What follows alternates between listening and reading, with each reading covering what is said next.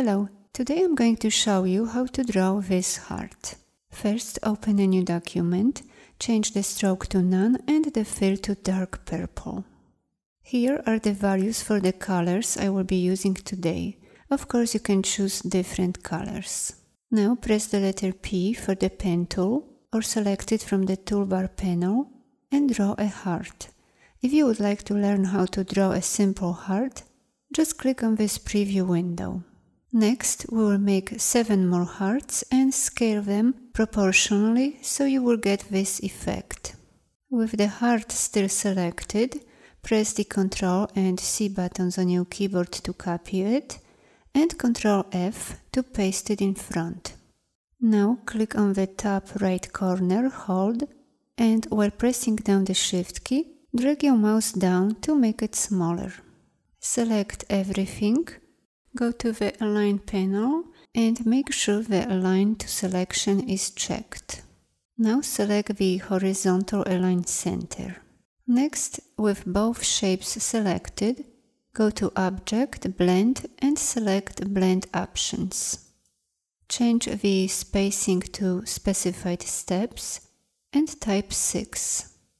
Go to Object again, Blend and choose Make. Now go to Object one more time and choose Expand. Click OK and we are ready to change the color of these hearts. First, click Away to deselect and press the letter A to switch to the Direct Selection tool or select it from the toolbar panel. Now click on the second heart from the top to select it and choose a lighter shade of purple. Then select the next heart and choose another color, and so on until you get to the bottom heart. Now select everything, then change the Align option to Artboard and choose the horizontal and the vertical Align Center. In the next step, we will add some style to it.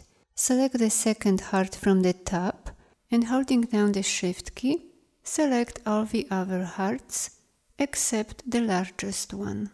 Now go to Effect, Stylize and choose Drop Shadow. Check the preview box so you can see what we are doing and let's make some changes. Change the color to white, the opacity to 55, the X offset to 0, the Y offset to -20 and the blur to 11.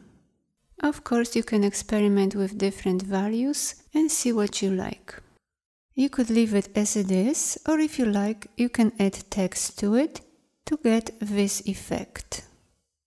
To do that, first select any of these hearts, then press the Ctrl and C button on your keyboard to copy it and Ctrl F to paste it in front. Now go to the Type tool, click on it, hold, and select the Type on a Path tool. Next, single-click on the orange path, then change the size, font, and the color to whatever you like, and type your text. Switch to the Direct Selection tool, adjust the position of your text.